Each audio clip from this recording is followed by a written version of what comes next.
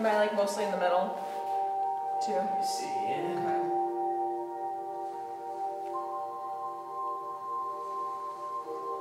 You can go to your, this way? Go that way. Alright.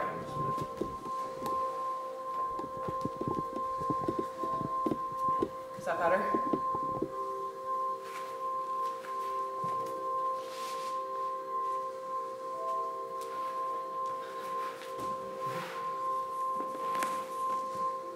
Because our phones are different.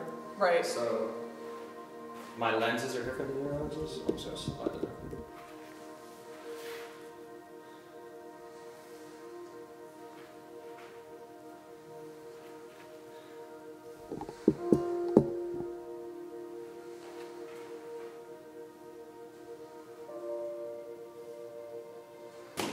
Come on, Josh. A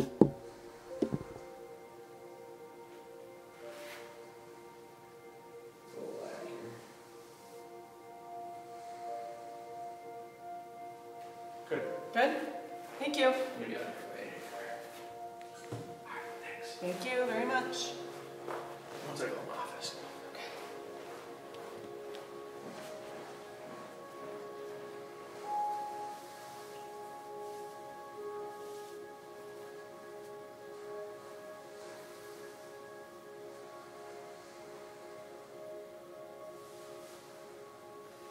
Welcome, yogi friends.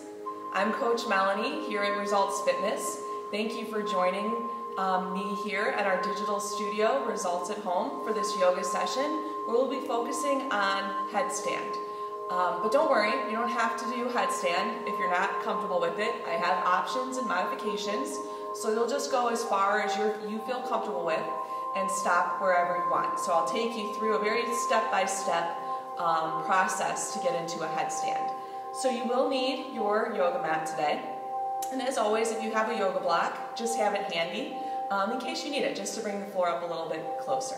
All right, let's get started in a child's pose. So go ahead and bring your big toes to touch. Separate your knees nice and wide. Sink your bottom down and back towards your heels. And then reach your fingertips forward. Allow your forehead to rest on the earth. Allow your arms to soften, your shoulders to soften. Your mouth gets nice and soft.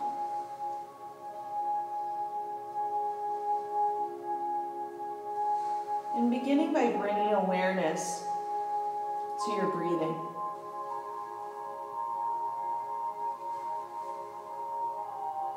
Listening and feeling for the natural rhythm of your breath. Allowing it to draw you into your body.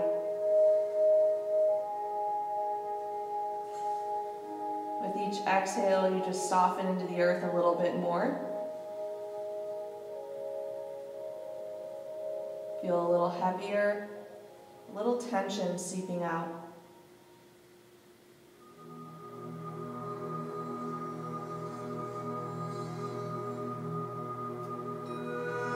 And from this place of quiet and still, setting your intention for your practice today. Your reason for showing up on your mat.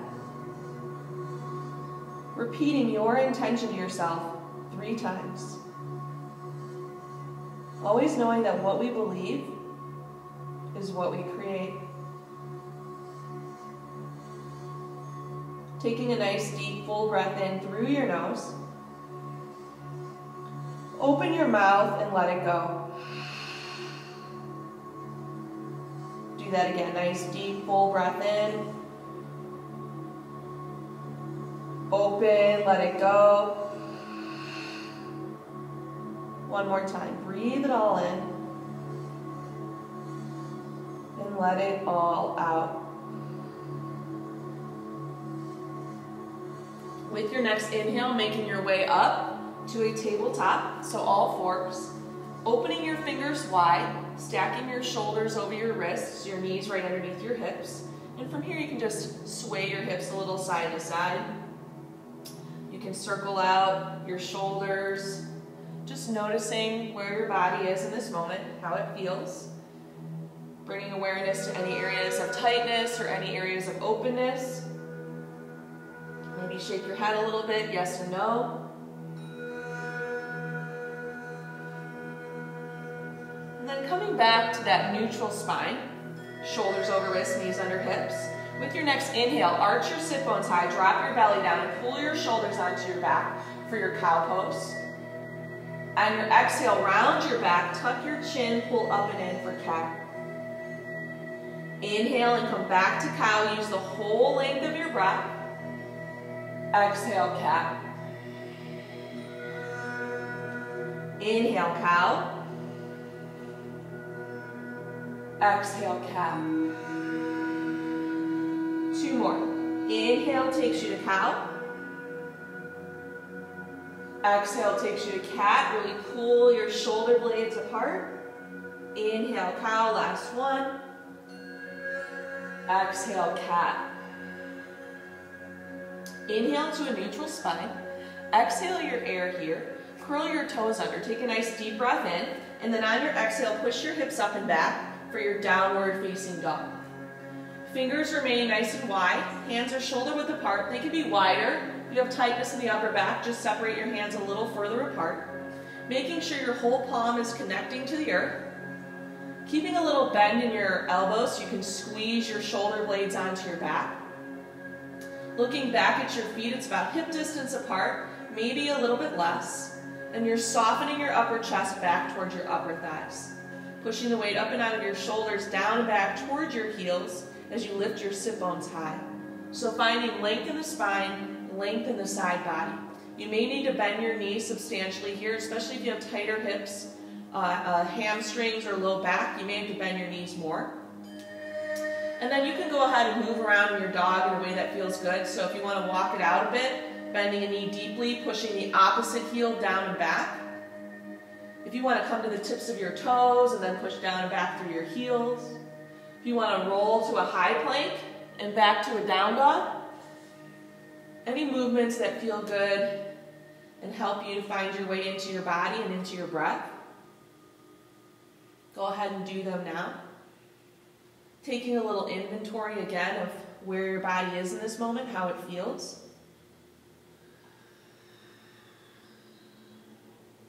Eventually settling into stillness and allowing your breath to be the only thing moving your body. Nice deep breaths in and out through the nose. Lengthening your inhale to match the length of your exhale.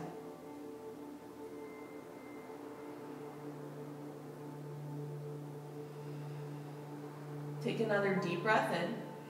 On your exhale, start to walk your hands back towards your feet for a ragdoll, a standing forward fold at the back of your mat. So again, the feet are hip distance apart, 2 fists between the big toes, and you'll grab opposite hand to opposite elbow and hang heavy in this forward fold.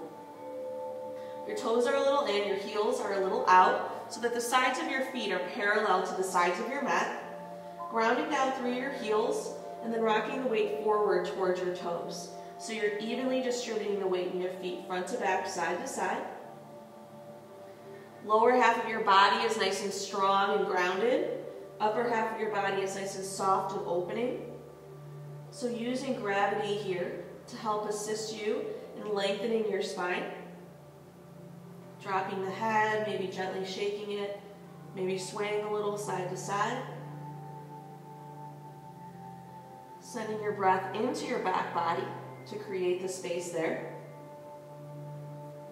Taking nice deep breaths in and a long breath out. Breathing in, breathing out. One more big breath in. On your exhale, release your fingertips to the earth. Walk yourself back out to that downward facing dog. Take a nice deep breath in and a long breath out. Inhale and come to the tips of your toes. Exhale and bend your knees, look forward. Walk your feet to the top of your mat. On your inhale, find a halfway lift. Exhale and fold. Grounding down through your 2 feet. Inhale, rise all the way to the top, sweeping your arms out to the side, up and over your head. Grab your left wrist with your right hand. Take a nice deep breath in as you soften your shoulders away from your ears. And on your exhale, side bend over to the right. So ground through your right foot, pull your left shoulder blade onto your back. Inhale, come back through center, soften your shoulders away from your ears. Grab your right wrist with your left hand, and on your exhale, side bend over to the left. Pushing through your right foot, rotating your right shoulder onto your back. Inhale and come back through center, stretch up, maybe slightly back. Exhale and fold over your legs. Inhale and find a halfway lift, nice long spine. Exhale to your high plank, the very top of your push-up. Plant your hands and step your feet back. Fingers remain wide, shoulders over wrists. Gaze is down, right in between your hands, pushing your heels back, hugging everything in towards the midline. Taking nice deep breaths in and long breaths out. Breathe in. On your exhale, push your hips up and back, downward facing dog. We're just opening up through the shoulders. Inhale and roll forward back to your high plank. Exhale, downward facing dog. We're going to do 3 more here. Take your time, move with your breath. Inhale takes you to high plank, top of that push-up. Exhale, downward facing dog. Inhale, roll forward, high plank. Go ahead and take it nice and slow and controlled movement. Exhale, downward facing dog. Last one. Inhale, roll forward. Exhale, downward facing dog. This time, roll forward to your high plank. Drop your knees and lower all the way down. Your whole plank will hit the deck.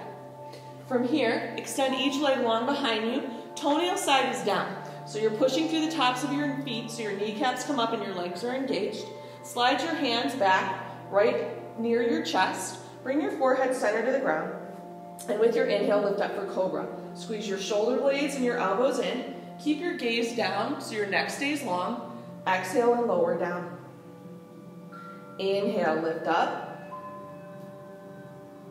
Exhale and lower down. Inhale, lift up. Warming up that upper back and shoulder area. Exhale, come down. We have 2 more. Inhale and lift up. Exhale, lower down. Inhale, lift up. Exhale and lower down. This time, come to your up dog if you're ready for it. If not, cobra. Inhale and lift to a cobra or an upward facing dog. In up dog, just your hands at the very tops of your feet touch the earth as you isometrically pull your hips forward in between your hands. Exhale over your toes, find downward facing dog. Take a nice deep breath in and a long breath out. Breathing in, breathing out.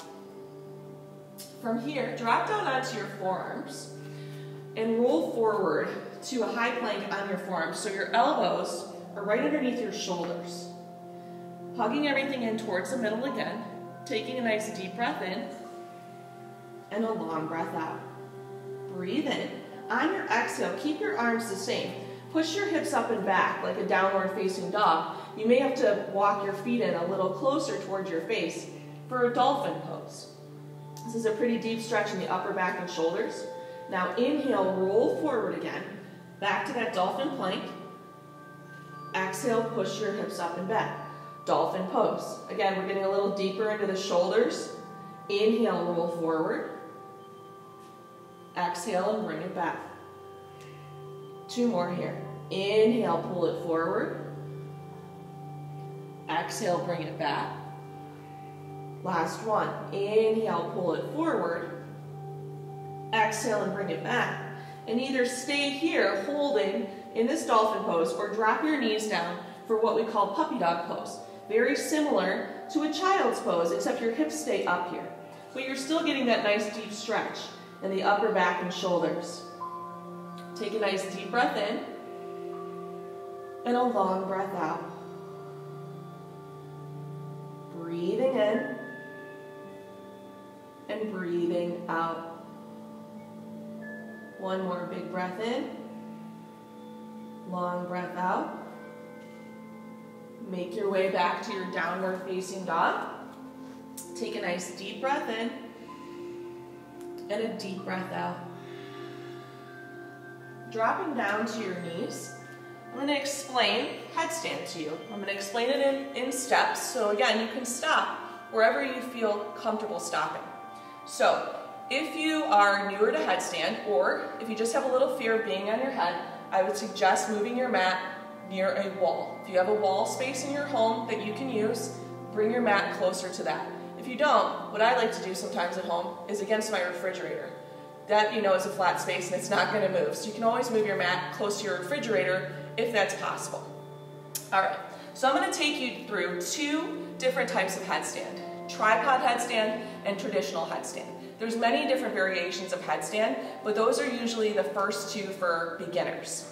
So I'll take you through both and you'll feel more comfortable going into one or the other, depending on your body and how you feel. So we'll start off with tripod headstand. It's called a tripod because you're making a triangle with your hands and your head. It's making a triangle base.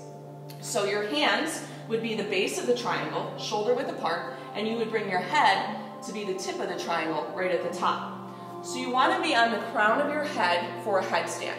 So in order to do that, you bring your thumb to the middle of your forehead and bring your middle finger back. That is how far back on your head you want to be for a headstand. I know it seems far back, but that's where you want to be. I always see people too far forward here on the front of their head. You want to be nice and far back there. So you place your hands on the ground, shoulder width apart. You bring your crown of your head down to the ground, making the tip of that triangle. From here, you want to hug your elbows in tight towards your sides. Downward facing dog your legs. So again, if you want to just stay right here, this is enough for you. Just getting used to being on your head. Or you can start to tiptoe your toes in towards your face. Again, you can stay here. Or you can bring one knee onto an elbow, maybe both knees. This is a great place to stop. If you're new and you're feeling a little fearful, you can stay right here. Or you can start to hug your knees into your chest and then extend your legs all the way up towards the ceiling, coming into the full headstand. When you're ready to come down, you'll engage your core and slowly lower your legs all the way back down. So that is a tripod headstand. So if that one sounded good to you, you can go ahead and go into your tripod. Next, I'll explain traditional headstand. So similar, except this time you'll have your forearms down on the ground. I'll show this one against the wall after I show you the setup. So you want to have your hands together, almost like you're holding a tennis ball in your hands. You'll bring your hands down to the ground, and then you'll bring the crown of your head so that the back of your head rests right on the back of your wrists. So this is the setup for a traditional headstand. I'm going to take my setup and go to the wall for those of you doing this at the wall. You'll bring your hands down, bring the crown of your head down. From here, you'll downward facing dog your legs, and then start to tiptoe your toes in towards your face. Again, you can stay here, or you can bring one knee up, maybe both knees, and extend both legs up towards the ceiling. The wall is there, like I needed, for some support. So maybe one heel is against the wall as you bring one leg forward. Taking some nice deep breaths in and long breaths out. Breathing in and breathing out. When you're done, you'll engage your core. Use your core to slowly lower your legs all the way back down. Good job back at home. Hopefully you made it up into one variation or the other of your headstand. When you're done, let's meet in child's pose. Child's pose here. Take your legs nice and wide. Sink your bottom down and back towards your heels. Reach your arms forward. Giving your nervous system some time to settle down. Being up on your head can be a little scary. Taking a moment to honor yourself for trying something new, if this is something new for you today, or trying something that maybe is a little scary.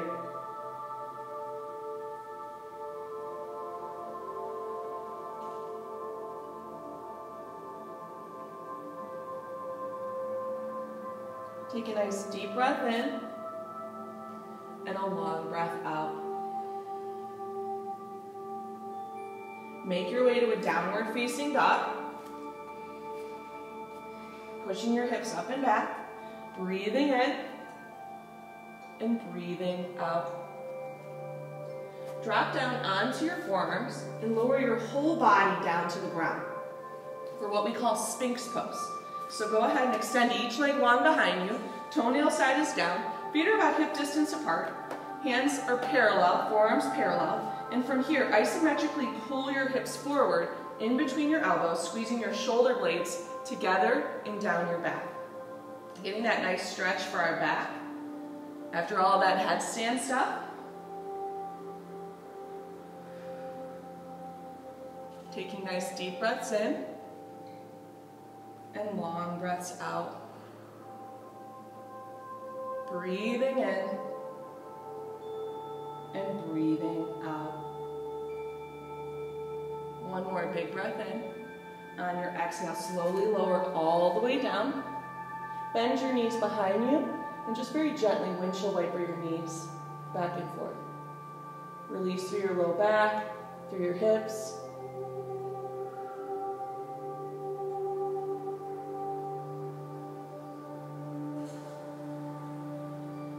Make your way back to your downward facing dog. Curling your toes under, pushing your hips up and back. Take a nice deep breath in and a long breath out. Breathing in and breathing out. With your next inhale, lift your right leg high with an internal rotation, so the right hip and the right toes point down. Inhale as you lift your right leg up a little bit higher, and then on your exhale, step your right foot to the outside of your right hand, dropping your back knee. We're setting up lizard pose here. So you'll walk your right foot over to the right side of your mat, pick up your toes, and point them to about 1 or 2 o'clock. You can stay right here. If this is enough for your hips, stay here. Or you can soften your right knee out to the right, coming out of the knife edge of your right foot. And again, you can stay here, or you can start to come down onto your forearms. Or this is where that block comes in handy. You can bring your forearms to a block. So finding what feels best for you and getting that stretch in the outer, upper right hip area. Sending your breath into that space. Unclenching your jaw, softening your mouth and your shoulders, noticing where you're picking up some tension as we get a little deeper into the hips. Just seeing where you can soften. You can even use your right hand to gently push your right knee out to the right a little bit if it feels nice to you.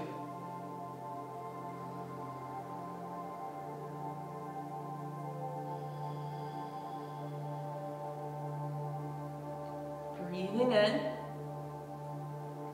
and breathing out. Deep breath in, long breath out. One more, breathe in, breathe out. Inhale and slowly start to come back up. Bring your right foot back in. Curl your back toes under, step your right foot back to meet the left, push your hips up and back, downward facing dog. Go ahead and walk it out, stretch it out a little bit here. Feel the right side of your body again.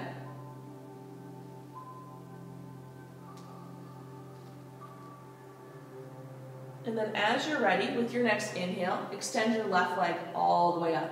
Internal rotation, left hip and left toes point down. Flex and fan the toes of your left foot like you're standing on a wall behind you. Inhale as you lift it up a little bit higher. On your exhale, step your left foot to the outside of your left hand. Drop your back knee.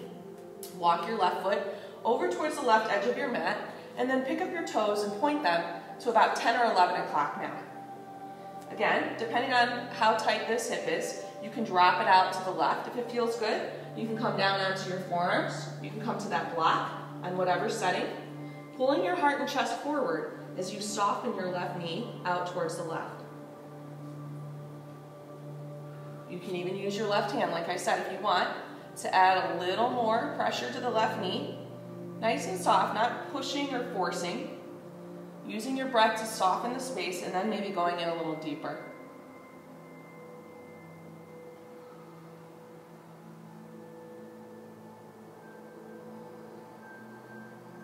You'll notice that one side is tighter than the other. Mine's my left side for sure. So being a little more gentle and loving to the side that causes you a little more stress.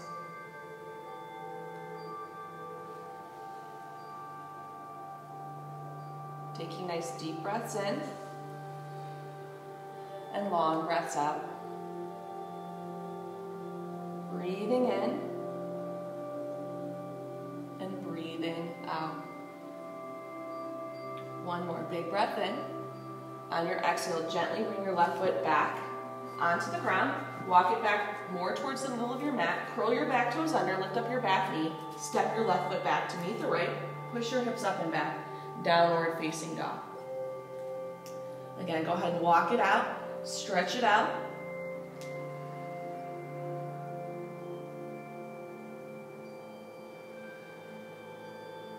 As you're ready, drop your knees down to the ground one at a time in between your hands. Cross over your ankles and roll onto your back. Knees point up towards the ceiling, feet hip distance apart. We're going to set up a bridge pose here. With your inhale, lift your hips up off of the ground, interlace your fingers at your low back, and walk your shoulder blades together underneath you. Using your strong legs to lift your hips up towards the ceiling. Rotating your inner thighs down and in towards each other. Breathing into the front body. Taking nice deep breaths in and long breaths out. Breathing in, breathing out. One more big breath in as you lift up a little bit higher. Exhale and release. Separate your feet mat distance apart and go ahead and windshield wiper your knees again, back and forth.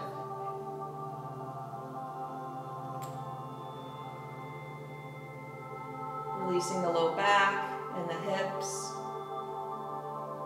And now bring the soles of your feet together and allow your knees to open wide. Place one hand on your heart, one hand on your belly for Supta Baddha Konasana. Close your eyes. Take a moment here for yourself to honor the person on your yoga mat, the most important person in your life.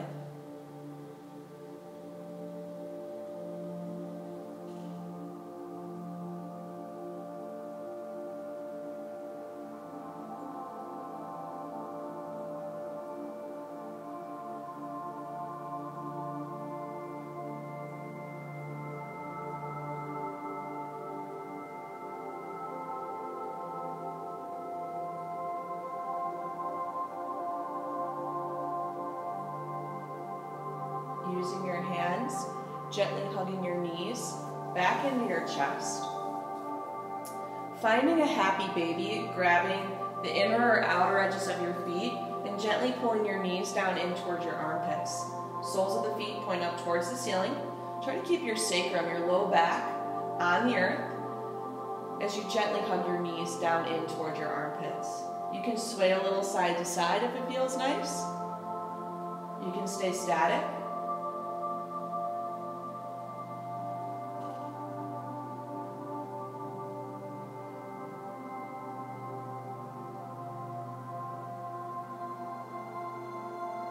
Sending breath into your inner hips and thighs.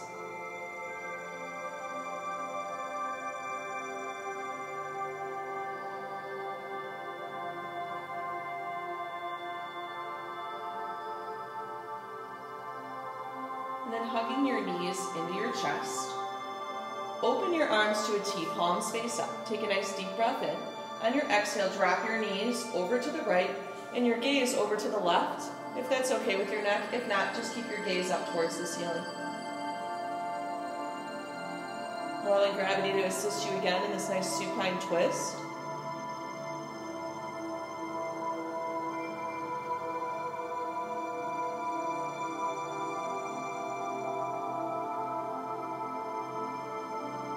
Inhale and slowly come back through center.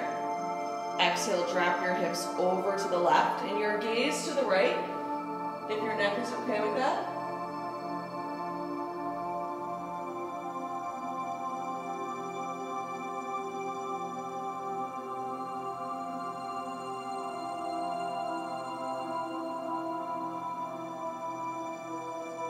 Inhale and slowly come back through center. Hug both of your knees into your chest.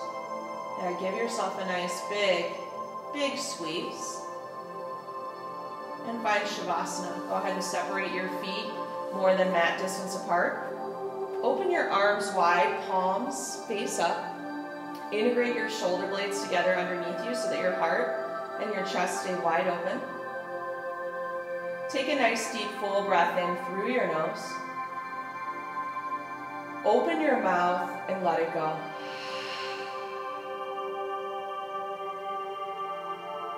Allowing your whole body to soften down. Letting go of any remaining tension that you're still holding on to. Letting your breath return to its natural state. Giving yourself the gift of these few moments of stillness before going on with your day.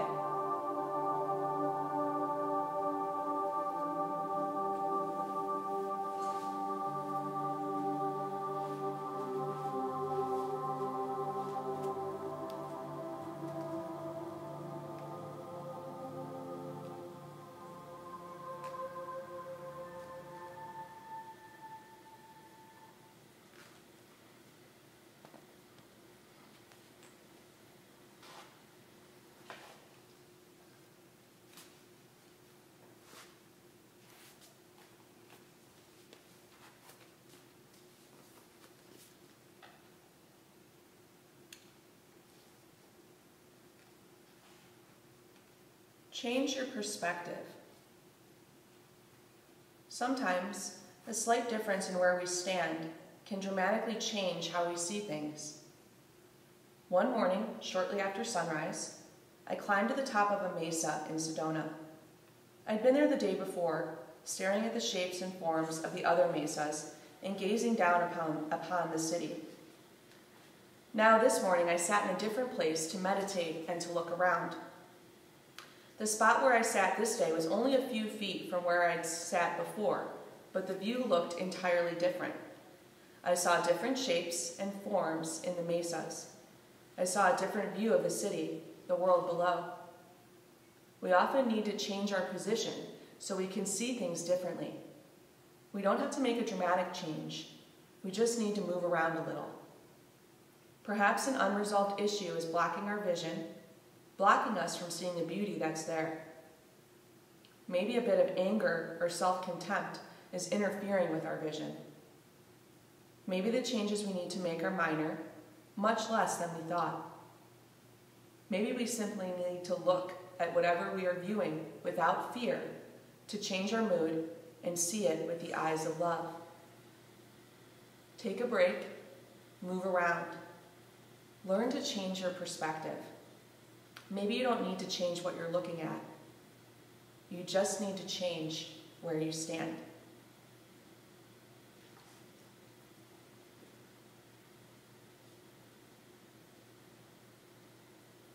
And very slowly begin to deepen your breath. Gently allowing some movement back into your fingers, back into your toes. Maybe stretching your arms up overhead, taking a nice full body stretch if that feels good.